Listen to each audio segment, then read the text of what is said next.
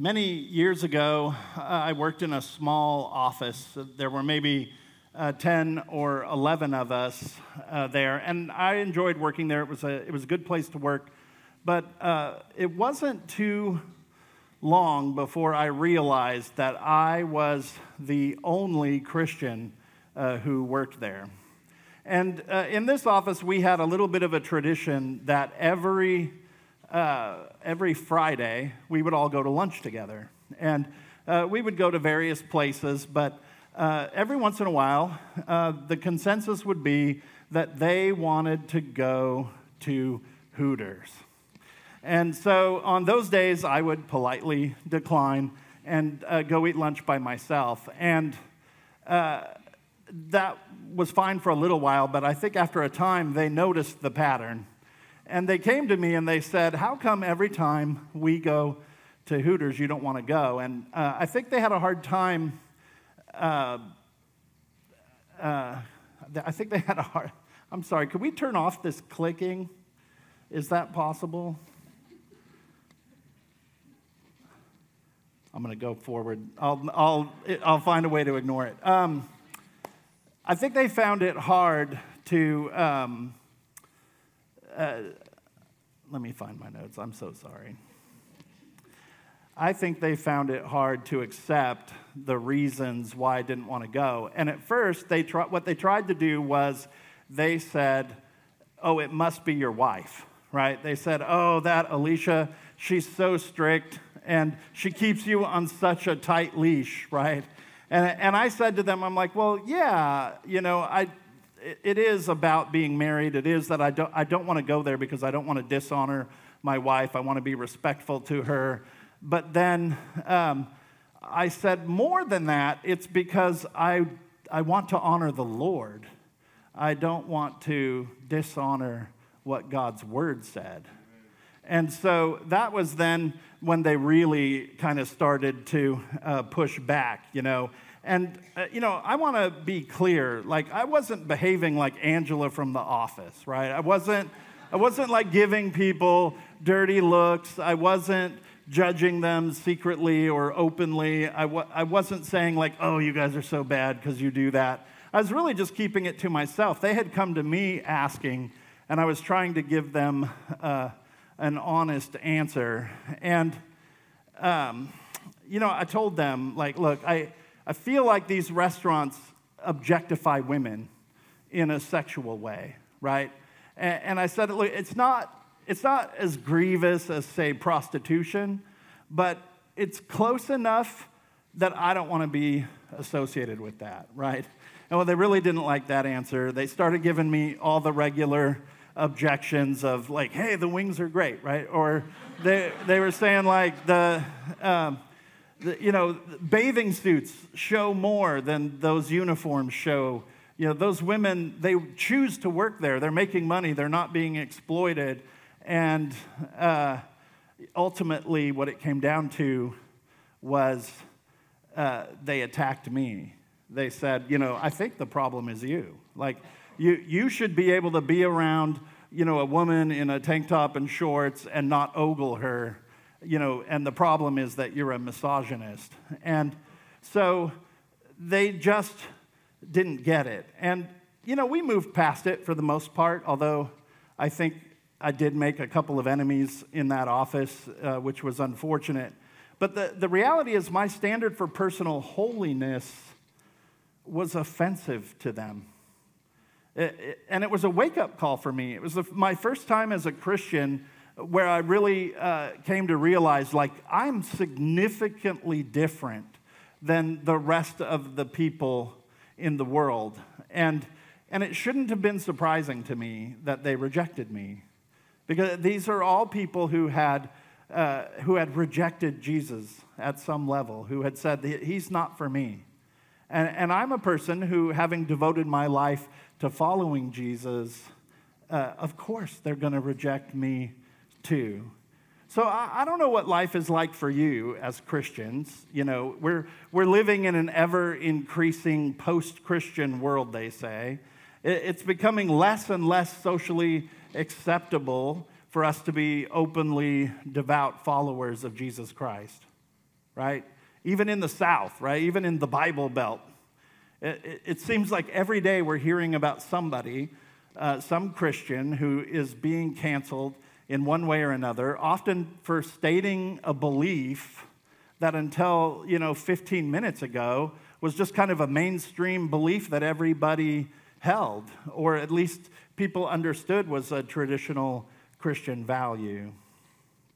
And if you're anything like me, the temptation is to compromise, right? Because I want everyone to like me.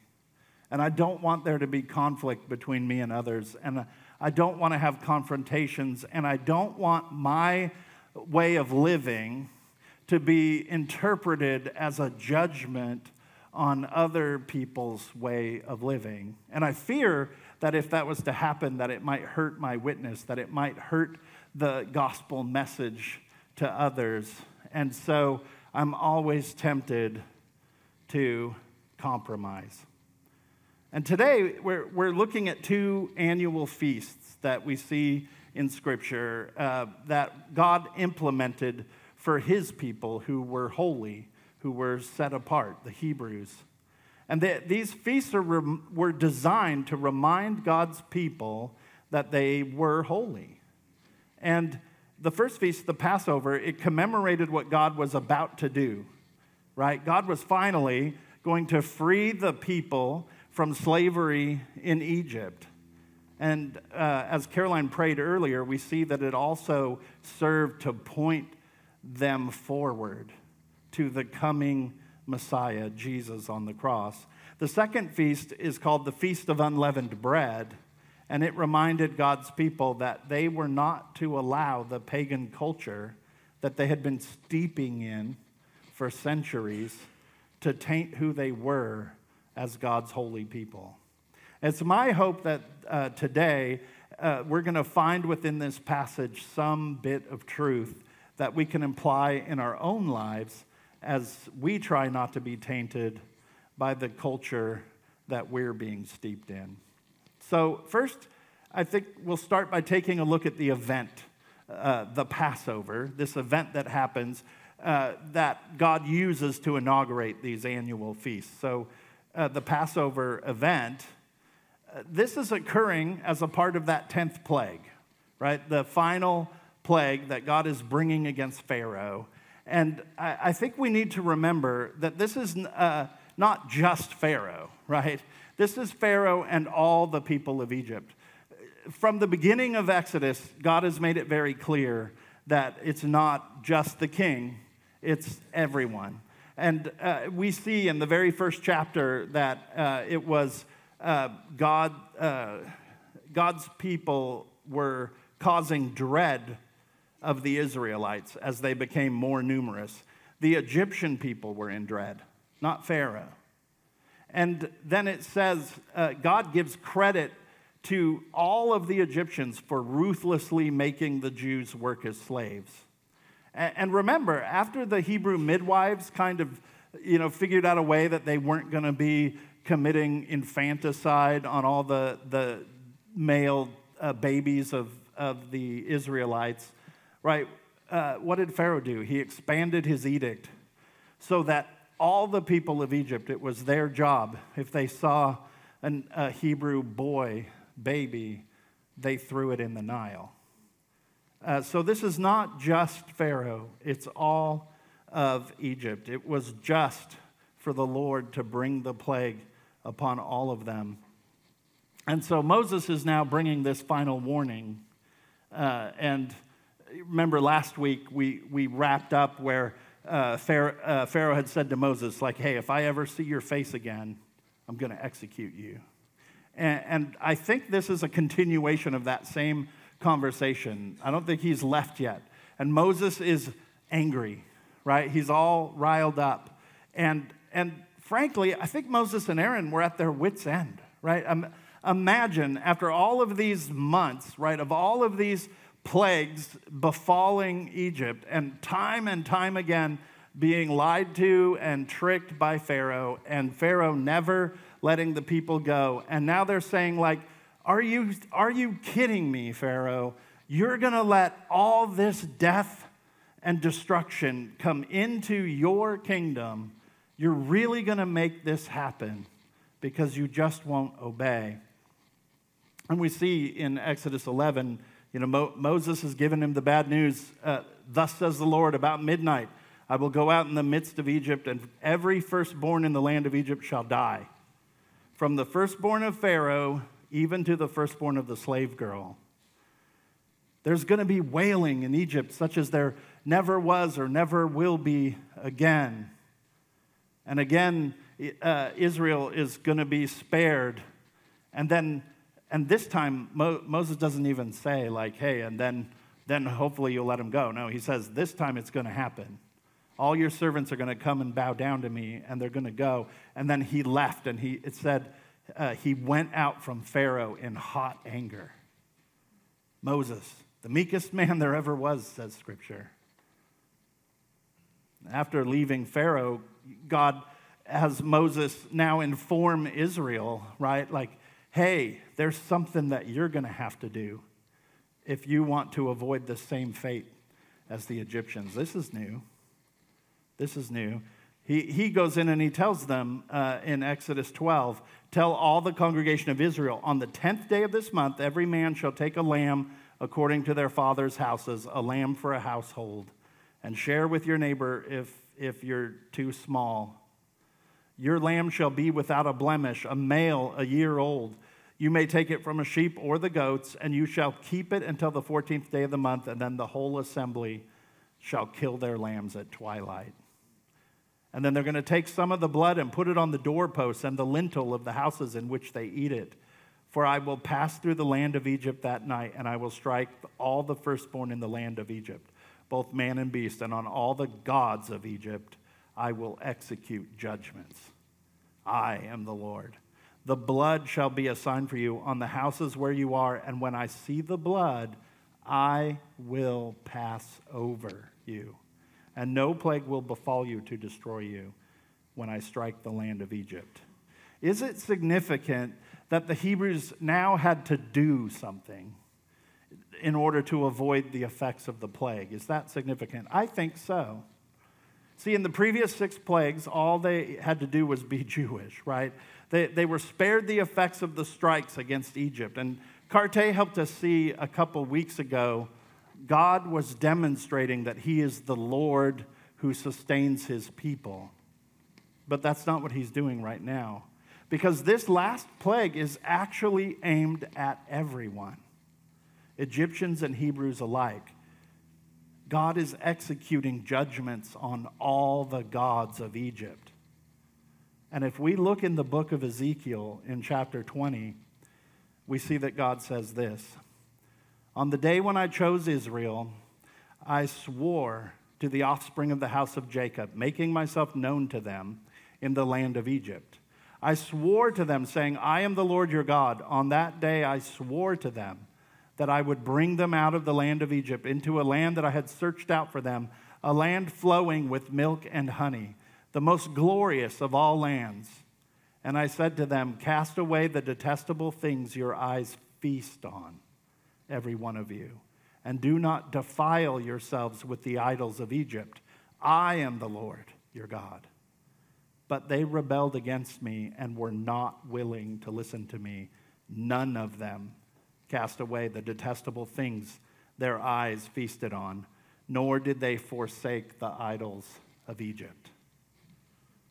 You see, God's people were just as guilty as their Egyptian oppressors. They were just as guilty of worshiping these false gods, these false idols. Not one of them deserved salvation. Not one of them had been faithful to God. And for this reason, if any Hebrew household had failed to put the blood of the Passover lamb on their doorframe, the destroyer would have been justified to come inside and kill the firstborn. So pay attention here. Hear this. God does not spare Israel's sons because they were better than the Egyptians, but because a spotless lamb died in their place. Do you see that? I wonder if some of us might be wondering, like, well, how does that even work? I remember thinking when I was a kid, hearing about, the sacrificial system of ancient Israel and wondering, like, I don't get it. Like, how does killing a sheep, somehow take away a person's sins?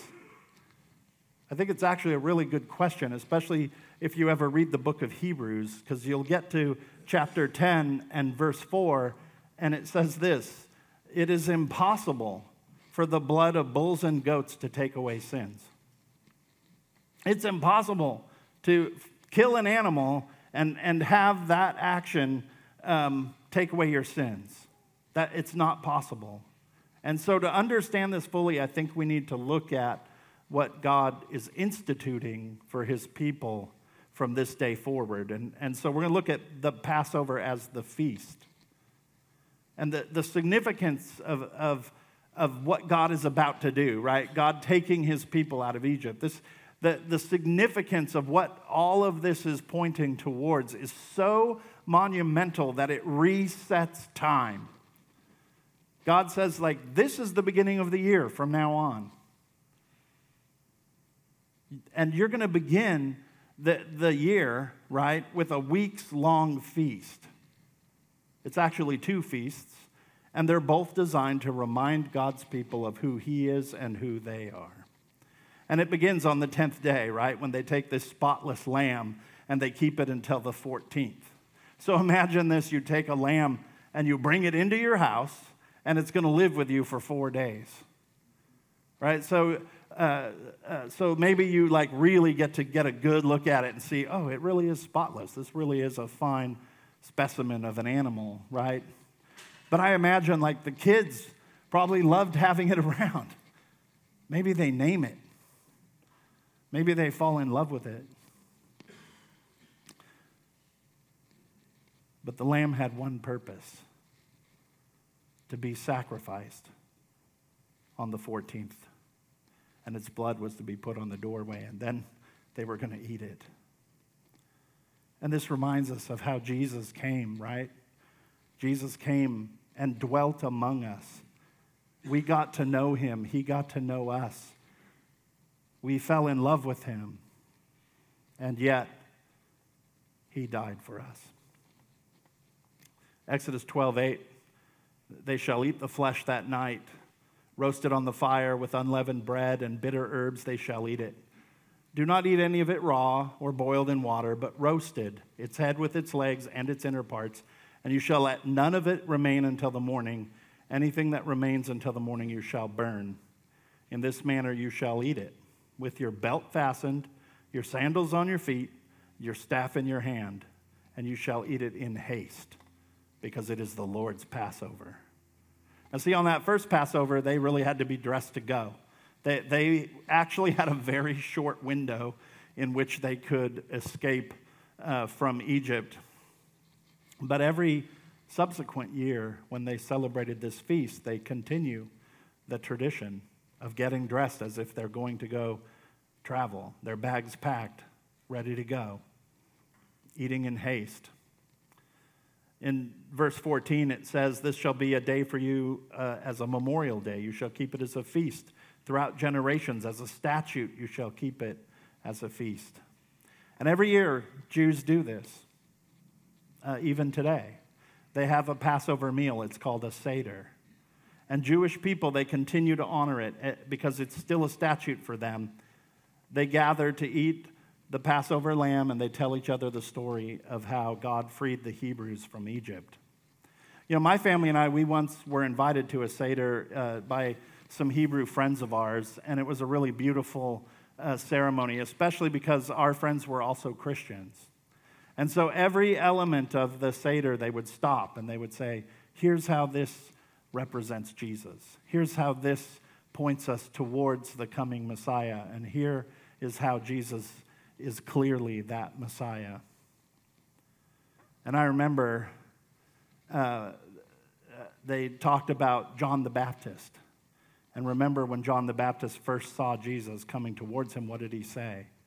He said, behold, the Lamb of God who takes away the sins of the world. Amen.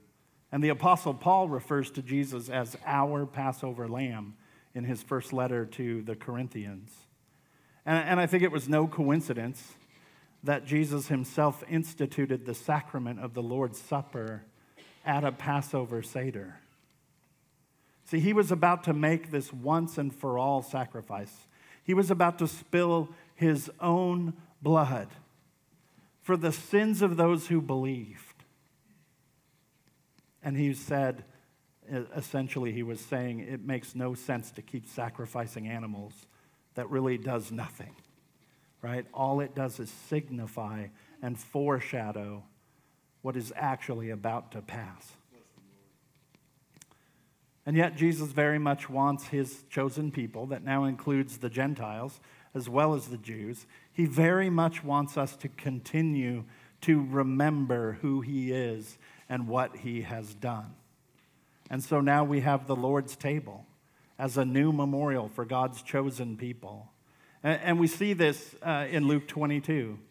When the hour came, he reclined at table, and the apostles were with him. And he said to them, I have earnestly desired to eat this Passover with you before I suffer.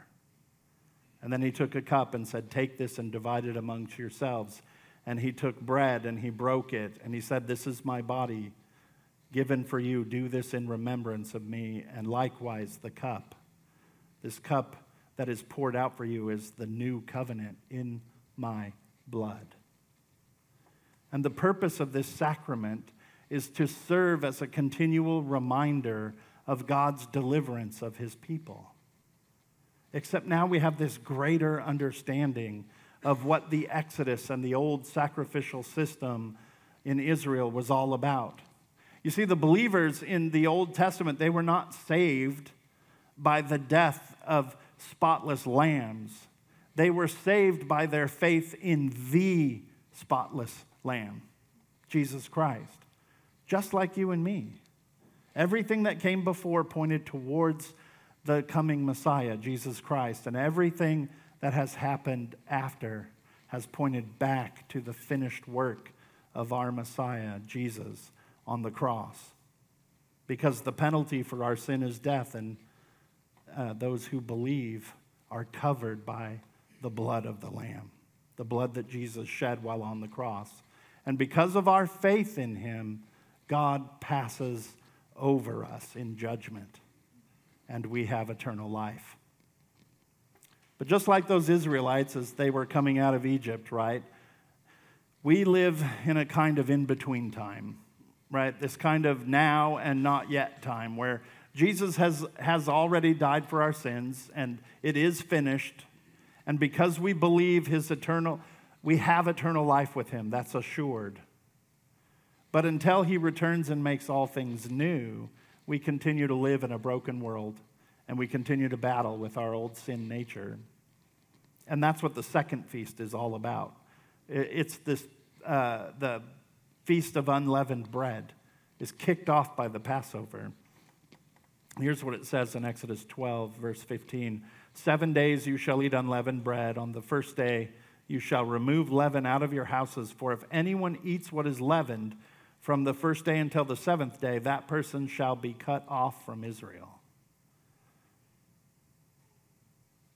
God knew that his chosen people would continue to struggle with all of the pagan nonsense that they had been exposed to during the centuries that they lived in Egypt. And really, it was worse than being exposed to, right? We already read in Ezekiel how they embraced the worship of these gods. And then God knew this also. He was about to impose on them the ceremonial and national laws of Israel, right? This whole new layer of rules that were designed to set his people apart and make them more distinct. It was going to be difficult enough for them to overcome their sin nature and try to adhere to the moral law, but they would have all these other burdensome laws as well.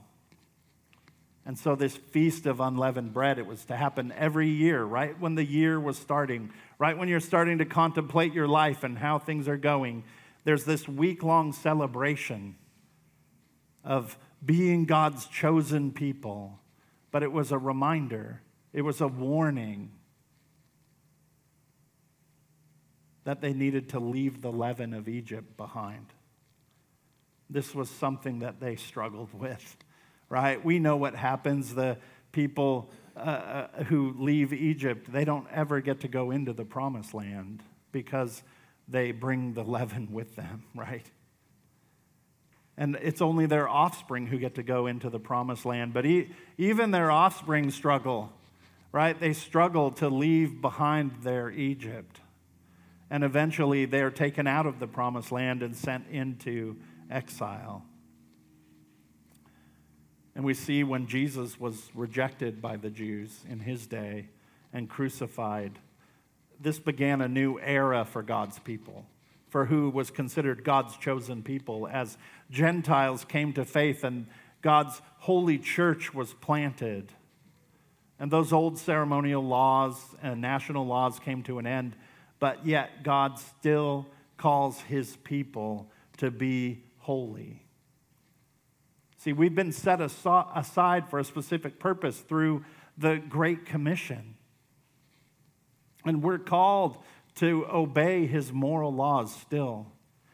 But more than this, we're adopted into a family now, right? We're adopted into this community of believers where we are brothers and sisters together. And we're charged with loving one another. And for all of church history, this has been kind of countercultural. It's been difficult to accomplish.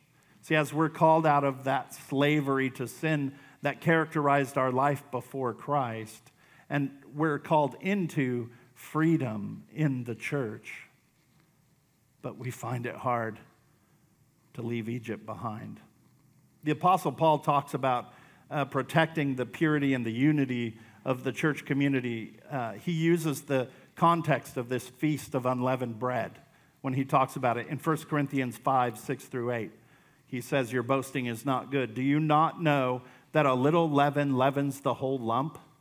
Cleanse out the old leaven that you may be a new lump, as you really are unleavened. For Christ, our Passover lamb, has been sacrificed.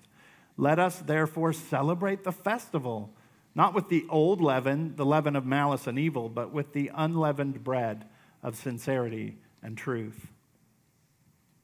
See, leaven is our sin. And the whole lump is not our body. The whole lump is the church, the whole body of Christ. And Paul is setting malice, which is the intent to do harm to others. He's setting it over and against sincerity, which is the intent to do good to others. And he sets evil, that which is not based on God's word, over and against truth, that which is based on God's word. Don't you think this is relevant to what's going on in churches today? Right, we see just a little bit of compromises made about what is truth, about what God's word says, and then before you know it, factions have formed, and malice starts to show its distorted face amongst God's people. Paul is saying we should celebrate the festival. We should acknowledge that we are God's chosen people set aside. And it means that we should remember things like Ephesians 2:10, that we are his workmanship created in Christ Jesus for good works, which God prepared beforehand that we should walk in them. See, that's what we've been set apart for good works. But not all by ourselves, not as individuals, but within this community of God. And within our church family, how are we to be known? By our love. Remember Jesus' words in John 13, all people will know you are my disciples if you have love for one another.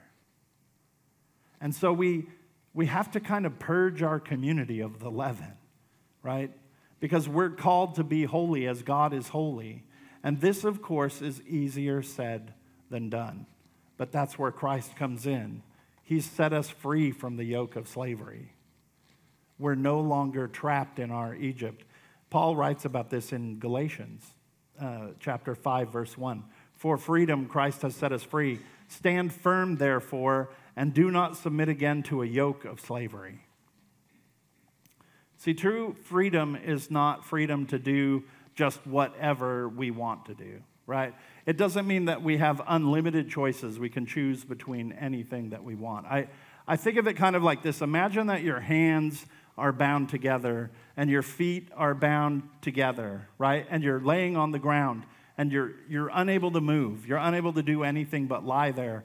And there is a bad man there and he's just kicking you. He just keeps kicking you. And there's nothing you can do. You can't resist. And then a good man comes along and sees what's happening. And what does he do? He unties your hands. He unties your legs. You're now free. You now have freedom. So now the bad guy's still there. He's still kicking at you. But now you can move away. You can get away from him. Or you can resist him. You're free to resist. You're free to do what is right. That's the kind of freedom that Jesus is calling us to. He's calling us to a freedom so that we can stand firm and resist the attacks of the enemy and do what is right. But of course we could, right? And we so often do, right? We could curl up into a ball on the ground again and just let the bad guy start kicking us. Even though we have the freedom to fight back, we still do that. Freedom means we don't have to submit again to that yoke of slavery. Paul goes on in Galatians 5, he says, I say to you, if you accept circumcision, Christ will be of no advantage to you. Every man who accepts circumcision is obligated to keep the whole law. You're actually severed from Christ if you would be justified by the law. You've fallen away from grace. For through the Spirit, by faith, we ourselves eagerly wait for the hope of righteousness. For in Christ Jesus, neither circumcision nor uncircumcision counts for anything, but only faith working through love. Only faith working through love. What Paul's talking about here is a particular yoke of slavery, okay? This is very relevant in our own culture. It's the primary lie of our culture, that we are responsible ourselves for our own salvation, that we can save ourselves by simply being good enough. Unbelievers, they try to live like this. They have their own ethical code, and they try to live up to that code. And what's funny is they can't even live up to the code that they've set for themselves. But we do something maybe even more foolish. We think we can please God by keeping his laws, that we can somehow earn our salvation. But the problem is that the only works that matter are those being done by faith and in love. There is no good that we could do that will make God love us more. And there is nothing bad that we could do that would make God love us less. Because he chose us when we were still sinners. And he chose us knowing every good and bad thing we were ever going to do. There is no way that we can change the outcome. And so unless our works are done in gratitude for that, they have no value at all. And Paul wraps up in verse 9. He says, you were running well. Who hindered you? Who hindered you from obeying the truth? This persuasion was not from he who calls you. A little leaven leavens the whole lump. See, we're not constrained by the great number of Israel's specific laws that were set them apart. In fact, we have this great amount of Christian liberty within which we can operate. But nevertheless, we're told by Paul that we need to avoid those people in the culture, and indeed those people in the church, who would hinder us from obeying the truth. So what does it look like for us to avoid leaven? I have just 3 quick points of advice for us. The first is personal practice. 1 Timothy 4:7 says, have nothing to do with irreverent, silly myths. Rather, train yourself in godliness. We need to train ourselves in godliness, folks. This is done by shunning the myths of the world and embracing the truth of God's word. Essentially, we need to be curating the voices that we are allowing to have influence over us. And so it's probably not wise, and church, I am preaching to myself here, but it's probably not wise to allow an algorithm or unseen, unknown people to control what we see and hear, whether that's on social media or in our news feed or in our networks. It doesn't mean that we have to put ourselves in a bubble or live in an echo chamber where we only hear, approved Christian voices. But what it means is we need to pay attention to what and who we are hearing. And we need to compare that against what we know to be true, the Word of God. It's important that we train ourselves how to think about things critically, and that we use the Word of God as the basis for determining what is good and what is true. And the only way to be able to do that is to know what God's Word says, to meditate on it daily, and to make a practice of putting it into practice in our life.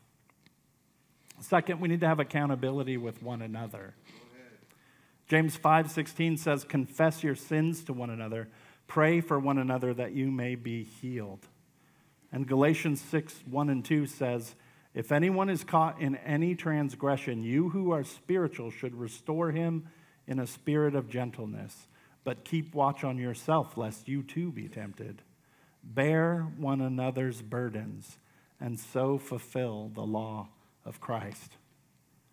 See, our journey towards holiness is not meant to be walked alone. It's not just us and God. It's us and God and the church that He's placed us in. The Scripture's full of one another's, right? They are commanding us to involve others in our lives. Now, hear this, not everyone is safe. You have to find people who are trustworthy.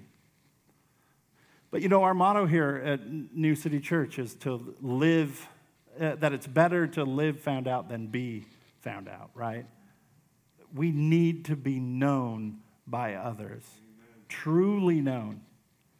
And I'll say this, if there is no one outside of your home who truly knows what it is that you tend to struggle with sin, if there's no one outside of your home who knows that, you need to give some attention to this. You need to find a friend or a confidant, someone trustworthy. Joining a discipleship group or finding a missional community, that's often a good step towards finding people like this. And then finally, I would say church discipline.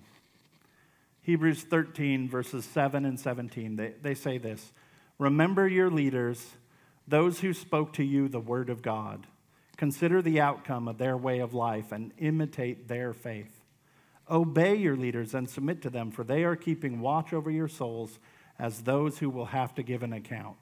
Let them do this with joy and not with groaning, for that would be of no advantage to you. God has put church leaders in your life and in my life to speak the word to us, to be an example to us, at least as much as they themselves are imitating Christ, right? And to watch over our souls.